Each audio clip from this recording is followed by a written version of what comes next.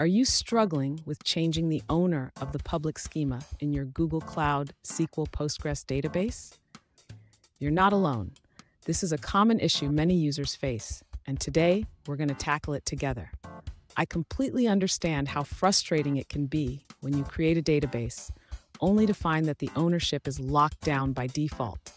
It can feel like you're hitting a wall, especially when you just want to manage your own database.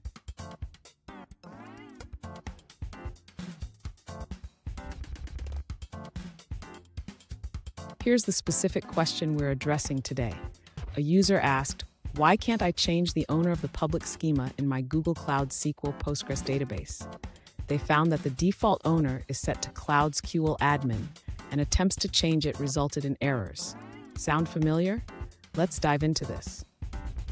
So what's going on here? When you create a database in Google Cloud SQL, it automatically assigns the owner of the public schema to Cloud SQL admin. This is a built-in security feature, but it can be quite limiting if you want to customize your database permissions. Stick around because at the end of this video, I'll share a workaround that can help you manage your database ownership more effectively. To change the owner of the public schema in a PostgreSQL database created via the Google console, the user first needs to connect to the database using a PostgreSQL client like PSQL. Next, the user should create a new role that will own the public schema. This can be done by executing a command to create a new user with the desired privileges. After creating the new role, the user needs to change the ownership of the public schema. However, since the user cannot directly change the owner from Cloud SQL admin, they should use the new role to create a new schema. Finally, the user can migrate any necessary objects from the public schema to the new schema. This ensures that the new user has access to the required data without using the default public schema. By following these steps, the user can effectively manage schema ownership and permissions in their PostgreSQL database created via the Google console.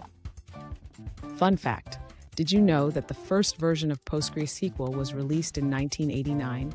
It has come a long way since then, but some quirks still remain. Now, let's look at the answers provided by other users. One user suggests bypassing the Google Cloud web interface and using the command line instead. When creating a database through the command line, it assigns ownership to Cloud SQL's super user, similar to the GUI. However, if you create a user via the command line, you can alter the database ownership using SQL commands. They recommend creating your instance, setting the password for the Postgres user, and then using PSQL to manage everything you need. That's it for that response. Let's explore another one. An alternative approach shared by another user suggests that when you create a database using the Google Cloud console, it defaults to using template 1, which is owned by Cloud SQL superuser. To change the ownership of the public schema, you can create your database using a SQL command instead. This way, the public schema will be owned by Cloud SQL superuser, allowing you to alter it with the default Postgres user or other users created through the GUI. That's the end of that answer. Let's see another perspective. One user suggests a straightforward approach to change the owner of the public schema.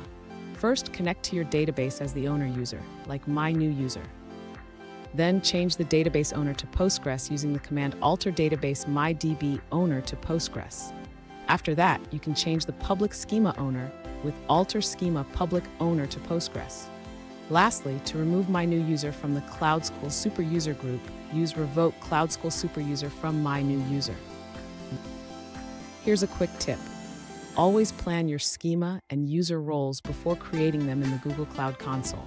This can save you a lot of headaches down the line. And there you have it. You now know how to manage schema ownership in your Google Cloud SQL Postgres database. If you found this video helpful, please subscribe for more tips and tricks. And remember, every challenge is just an opportunity to learn.